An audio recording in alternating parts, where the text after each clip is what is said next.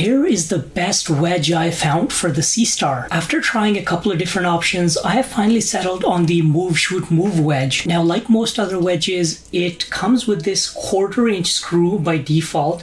However, I also bought a separate plate, this one over here, which I've linked in the description of this video, and this one has this 3/8 inch screw.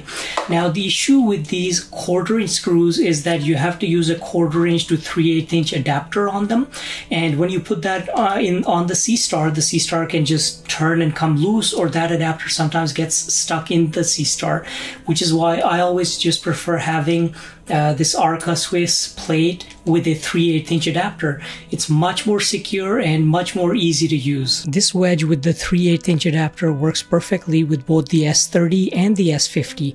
As you can see in this image of the S50, there's plenty of clearance underneath for you to be able to tighten your bolt, and also you do not need a washer as you would with the Skywatcher wedge if you're using this wedge with the S50. Okay, so all we have to do is thread this onto the tripod. Just orient this towards Polaris, point the face of it upwards, and there, just lock it into place. There we go. That's not going anywhere. So the build quality on this is actually very good. Now it has these 2 lock screws on the side. You don't really need to loosen them. You can adjust azimuth using these little screws on the side, and then using this knob you can pull this knob out and then put it to whatever orientation you want, and then you can loosen it a bit, and then you can use this one over here to adjust the altitude.